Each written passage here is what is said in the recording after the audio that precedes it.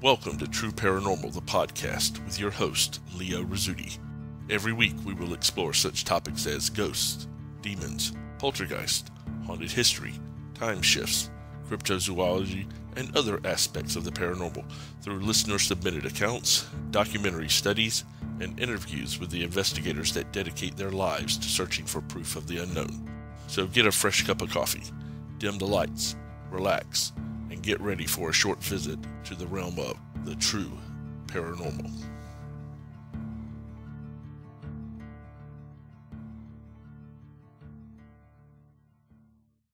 Hi guys, Leo Rizzuti here. Welcome to another episode of True Paranormal, the podcast. It is a glorious time here in Cleveland, Ohio, where at least I am still reveling in the fact that my NC State Wolfpack just tore up the UNC Tarheels in basketball. Ha ha ha. Take that, guys. Love it here whenever I can gloat over my buddies back home that are wearing the baby blue, which apparently is supposed to strike fear in the hearts of men everywhere.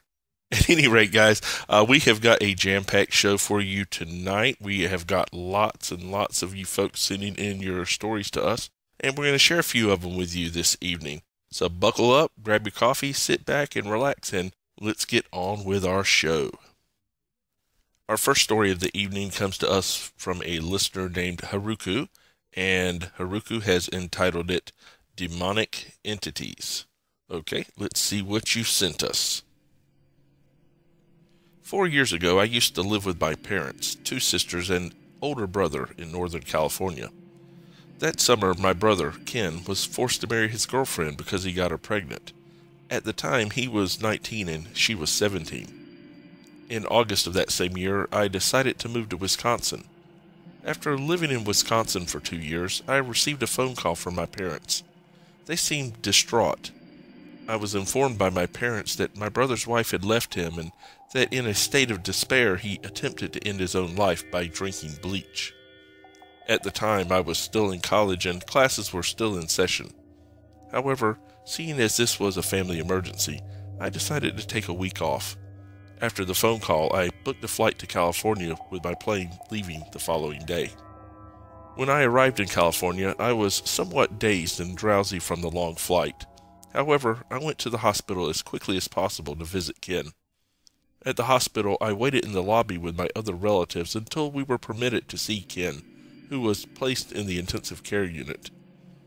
Since only 2 people were allowed into the ICU at the time, I was one of the last to see my brother. When I was finally given the chance to see Ken, I headed towards his room with my father. This was around 12:30 at night. As soon as we rounded the corner in the hospital's hallway, I noticed a dark figure roughly 3 to 4 feet high enter into Ken's room. I thought nothing of it because I was tired, so I shrugged it off. In the ICU, I stared at my brother's almost lifeless body. My father was to my left. He tried hard to keep from crying. I, on the other hand, was too tired to feel anything. After 5 days of staying in the hospital, my brother was able to come back home. We were all glad to see him alive and doing relatively well. Once my 7 days were up, off I went, back to Wisconsin. It wasn't until a little over a year after Ken's attempted suicide that I received another phone call from home. This time, it was my younger sister, who told me that my father had just had a heart attack. So once more, I booked another week-long trip to California. This time, I decided to bring along a friend of mine, since he had never been to California and wanted to tag along. Our plane landed in California at roughly 11 o'clock p.m., and my friend was exhausted from the trip. So we decided to go straight to bed instead of visiting my father at the hospital. That night, my friend and I slept on my parents' living room couches. At roughly 3 o'clock a.m., I was awakened by my friend calling out my name. "Haruku, wake up." Since I'm a light sleeper, I woke up almost instantly. "What's wrong?" I asked. He replied, "Didn't you say that your brother, Ken, smokes?" I answered, "Yes, he does. Whenever he needs to smoke, he'd go out in the garage and grab a cigarette." My friend paused for a few seconds and then said, "Well, I think I saw him go into the garage to smoke. You see, the thing is, I saw a dark, manly figure walk into the garage. At first I thought it was your brother, but then I never saw him come out. I thought he was just joking around, so I asked him, "Okay, are you sure you weren't just dreaming?" In a serious tone, he whispered, "I'm not. I was wide awake when I saw what appeared to be your brother walking from the hallway into the garage. But he never turned on the lights, and he never came back." I noticed the seriousness in his voice, so I got off the couch and proceeded towards the kitchen, where the garage door was located. After I turned on the kitchen lights, I noticed that the garage door was left open by as much as 2 inches. That sparked my curiosity, since I distinctly recalled my mother having locked and closed the garage door before we all went to bed. I proceeded into the garage, where I felt an icy, cold presence, even though it was a humid July night. Out of curiosity, I decided to touch the ashtray. Surprisingly, it was still quite warm. I concluded that it was indeed my brother Ken, who decided to have a midnight cigarette before going to bed. I then talked my friend into going back to bed. The following day, I confronted Ken about the events that unfolded the night before. I asked him, "So, did you get up for a cigarette last night at around 3 o'clock? He looked at me with an odd expression and said, "No, I didn't." So then I asked, "Did you smoke at all any time during the night?" Ken answered, "Yes, I did. I smoked a cigarette at 9 last night just before going to bed." After hearing Ken's response, a cold chill ran down my back. If he last smoked at 9, the ashtray couldn't have stayed warm for 6 hours. We sat on the front porch, speechless for a few minutes. Then Ken said, "Hey, I never told anyone this, but after my wife left me, I just kind of fell apart. I was really depressed and I felt horrible. Then I started to hear some voices in my head, telling me to kill myself. That's why I drank bleach. And the strangest thing happened to me while I was at the hospital. That night at the hospital, I saw you and Dad by my bed. I wanted to comfort Dad because he was going to cry, but I couldn't. There were these little black demons that just kept poking and prodding my body. Some of them were ripping off my flesh, and boy, did I smell bad. I also wanted you to help me out, but I just couldn't speak at all. It felt so horrible. Those 5 days of staying at the hospital were the worst days of my life. And by the way, thanks for coming to see me." His comments spooked me even more. As I recall, Ken was unconscious that night, so he couldn't have seen me nor our father. And yet, somehow, if he was dreaming, how could he have dreamed that both I and our father were by his side, and that our father was almost in tears? What scared me the most, though, was how I saw that shadowy figure enter the ICU that same night. Ken continued speaking. "I still see them, too. I don't know what they are exactly, but every now and then I'd see a shadow darting across the hallway. Sometimes they would move fast, sometimes they'd move slow. They seemed to like the darkness, always heading towards dark spots in our house." It was then that I realized my friend wasn't dreaming, nor was it my brother who went out for a cigarette the previous night. Too scared and unable to fully comprehend what I was hearing, I went back inside and laid down on the couch. Once I soaked in what Ken had told me earlier, I came to this revelation.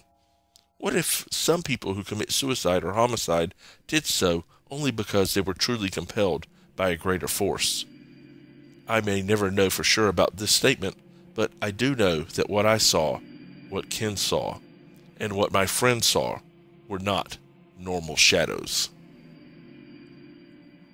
Wow, Haruku, that is an absolutely amazing story. Thank you for sharing that with us.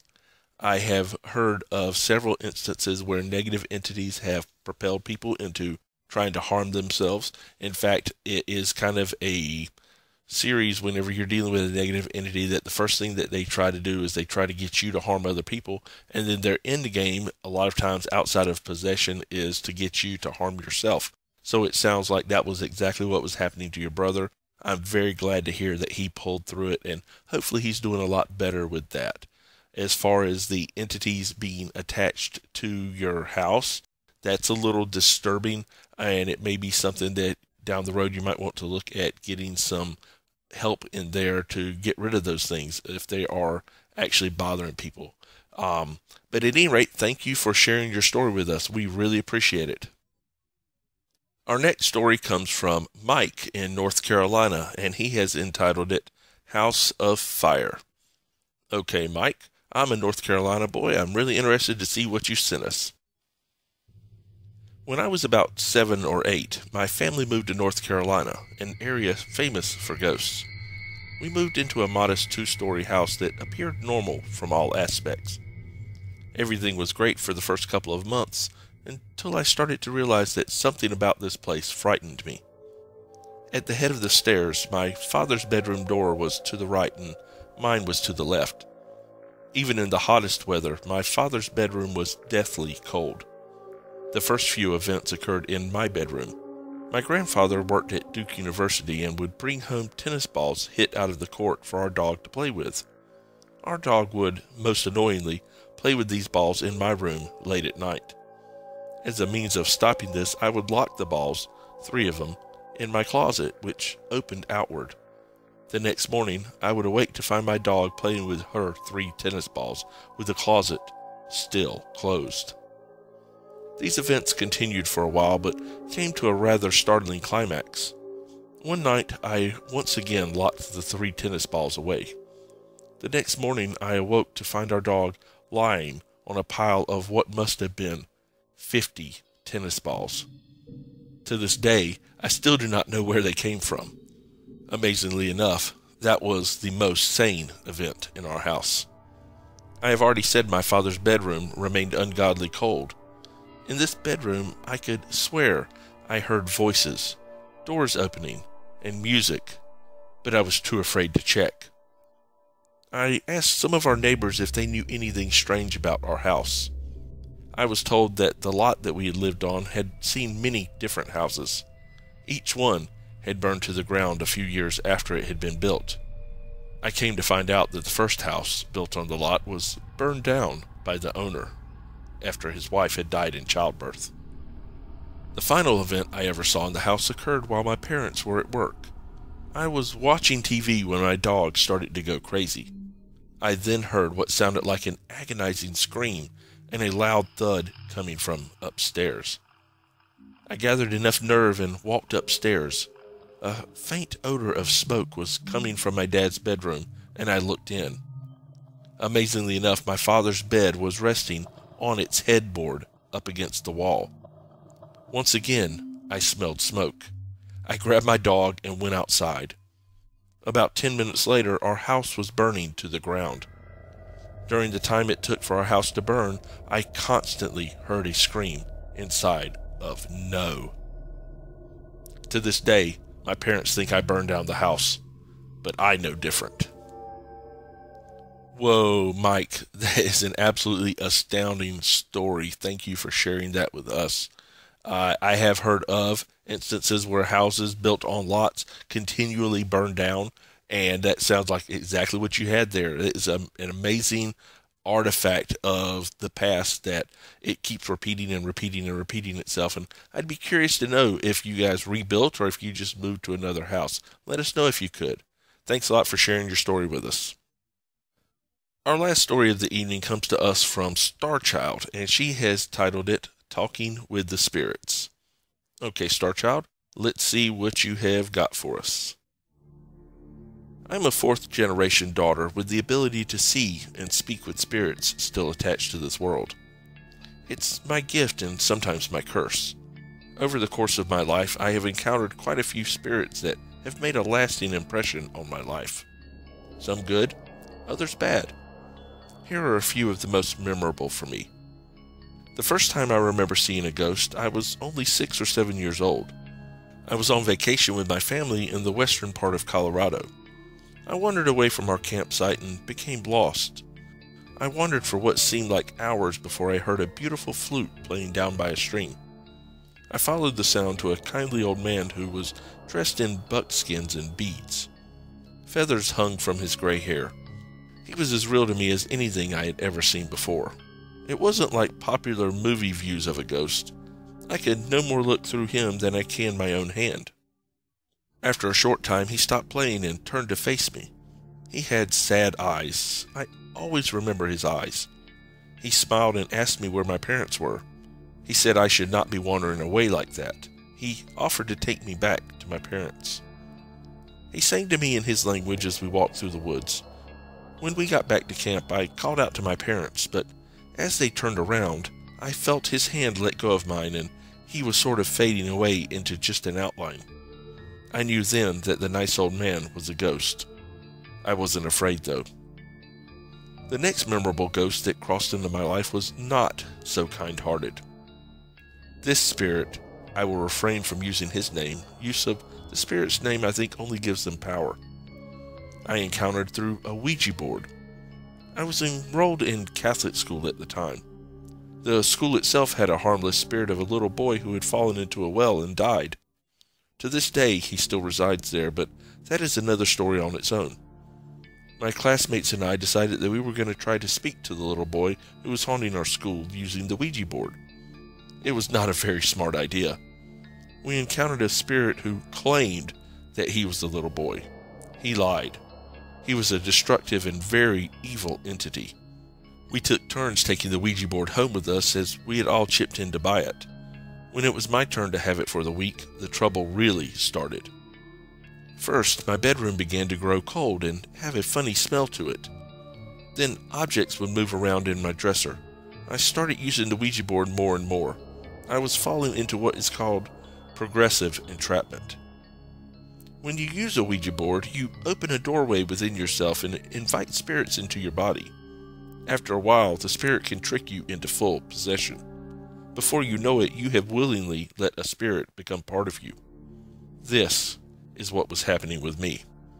My personality was becoming altered.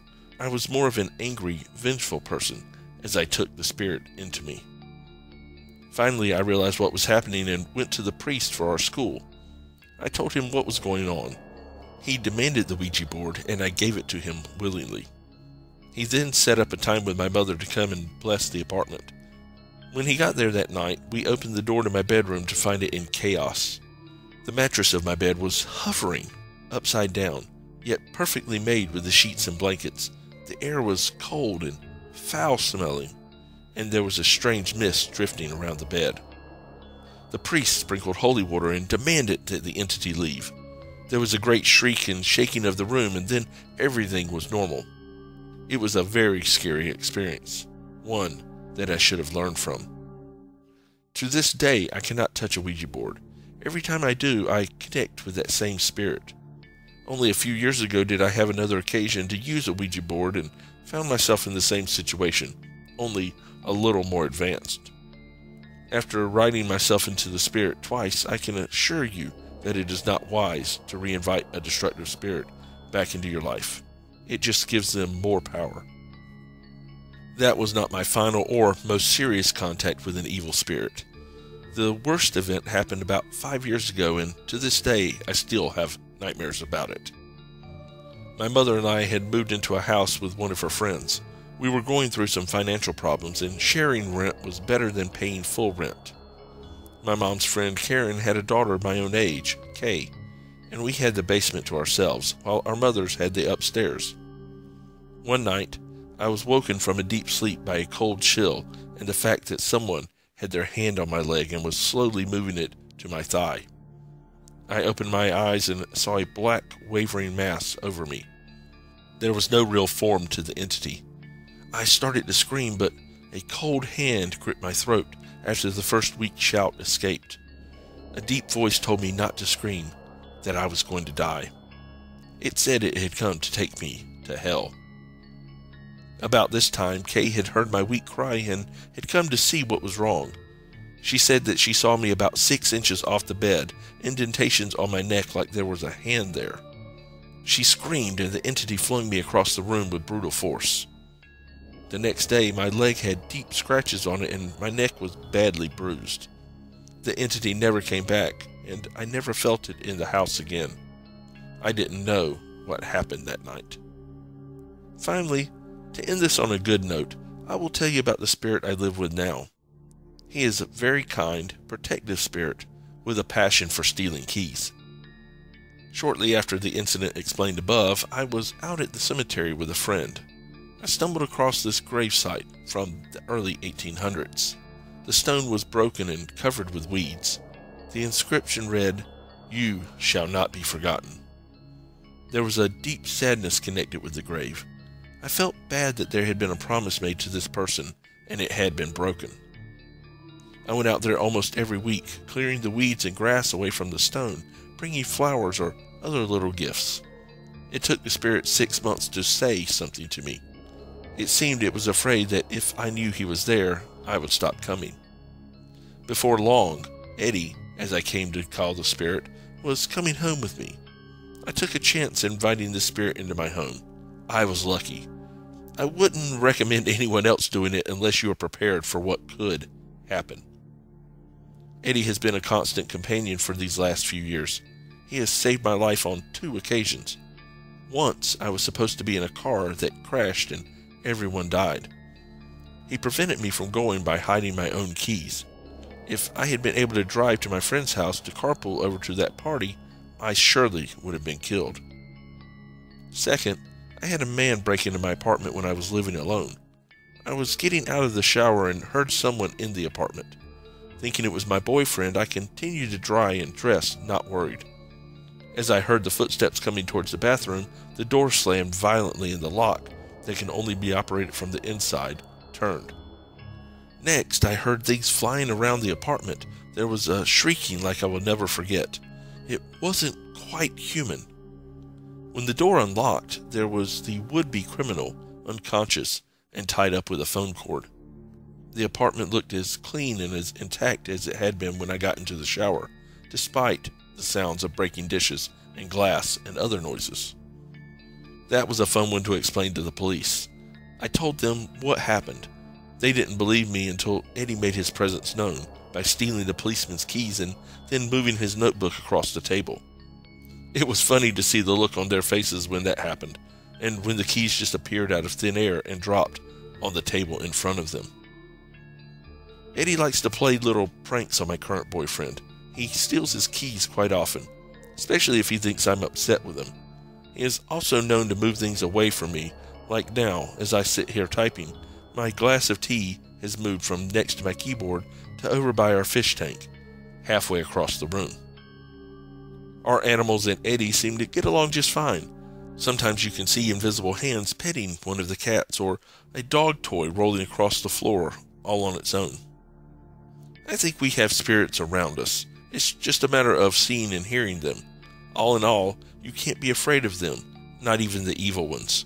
You have to stand up for your space. You can offer to share it with those who are still earthbound, or you can demand that they leave.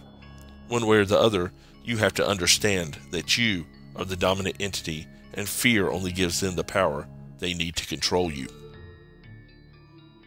Wow, Star Child, that is possibly the wildest haunting story that I think I have ever encountered. I agree with you wholeheartedly about Ouija boards. They are not to be trifled with. It's not that Ouija boards in and of themselves are evil. They are simply a tool. They are a game. I mean, the Milton Bradley Company, I believe, invented them in the 30s. So it's not like they're the kind of thing that are in and of themselves evil. But the fact of the matter is that the vast majority of time, nothing good ever happens from them. You open yourself up to a world of contact and of entities that you wouldn't necessarily want around you all the time. And once they become attached, a lot of times, as you found, they're kind of hard to get rid of. So fortunately, you seem to have come out of the Ouija board aspect of that fairly well, even though you did have some terrifying encounters with some negative entities. And I know that can be kind of scarring to a lot of people. So sounds like you came out of that well. It amazes me that after that aspect of the Ouija board incidents that you are still inviting spirits into your personal space. But hey, if that is what you would like to do, then by all means do that. It is a great thing that you have come into contact with a spirit that you consider friendly and that is amazingly helpful. Eddie is kind of a neat spirit. I don't think that I have ever quite seen any kind of activity like you're describing from that, with the poltergeist activity that results in someone being restrained in your home. That's kind of astounding. Now, as far as the other thing, the warning about getting into the car, or rather the stealing of the keys, that is something that we hear that every once in a while. I know my first wife, her mother and father lived in a home that was very haunted. They lived right across the street from a famous cemetery in Raleigh, and they had several incidences in there where the spirits that were in the home would contact them, and on more than one occasion, they had spirits wake them up because the house was catching fire, and they were able to get the fire out and save themselves before anything happened. And they attributed that to the what they call friendly spirits of the Confederate ghosts in their house. So that is definitely something that we have seen before, and it's definitely a good thing. Glad that you are happy with Eddie in your life, and I hope that nothing negative ever happens from it. Again, thanks a lot for sharing your story with us. That was awesome. Well, guys, that's going to do it for this week's episode of True Paranormal, the podcast. I would like to thank Mike and Haruku and Starchild for sending in your stories. You guys absolutely rock. If you would like to share your stories with us, feel free to email it to us at trueparanormalpodcast@gmail.com. Also, look for us on Facebook at True Paranormal-the podcast, and give us a like, and feel free to message or email us from that site to get your story to us, and we'd be glad to share it on the air of one of our future broadcasts. Speaking of future broadcasts, next week I think we're going to be doing a very special episode. We are going to have a look at electronic voice phenomenon. That's right, EVPs. I have gotten a collection of EVPs from some folks that I have done some work with in the past, and they have been gracious enough to share them with us. And we're also going to look at the history of EVPs and what causes them, some of the equipment that we can use to record them, how you would go about analyzing EVPs, and then also share with you what many consider to be the scariest EVP of all time. Oh, and as a bonus, I'm going to be sharing an EVP that I caught while recording this very podcast. So you have that to look forward to, which is nice. At any rate, thanks again for listening to us this week and every week. If you listen to us on iTunes, be sure to give us a review and a rating, and subscribe to us. That way we can help go up in the ranks, and more people will become exposed to this, and we'll grow as a community, and we can do all kinds of great stuff. So if you could do that for us, that would be awesome. And again, if you catch us on Facebook, give us a like, give us a shout out there. And if you have any comments about the show, that's a great place to put those comments. That being said, this is Leo Rizzuti saying thanks to you guys for joining us, and check us out next week for another episode of True Paranormal, the podcast.